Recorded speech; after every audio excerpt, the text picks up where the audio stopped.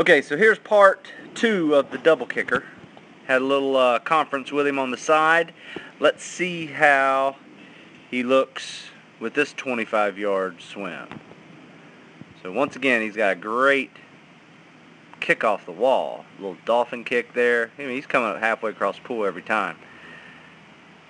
Okay, look. Okay, so top arm, bottom arm, kick and glide. Okay, so he's got the timing down. Probably could glide a little bit longer after that kick. There, yeah, it's not too bad. Not too bad at all. Let's see that again. All right, let's just break it down this time.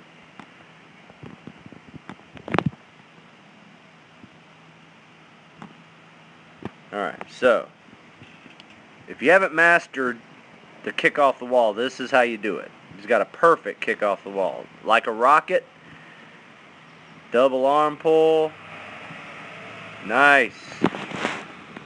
Then top arm, bottom arm, kick and glide. As you recall, the last time he wasn't doing that. He had some kind of a kick and arm pull going together. So there's top, bottom arm, while he breathes, kicks and glides. So he's got the sequence down pretty well. Got a little movement, extra movement of the kicks every now and then, just trying to break a bad habit.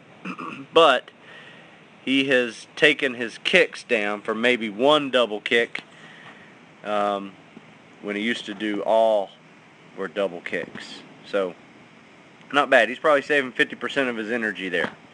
So we're making progress. We'll see if we can break 9 minutes here in a week. This is Stu Smith out. Hope you enjoyed the show.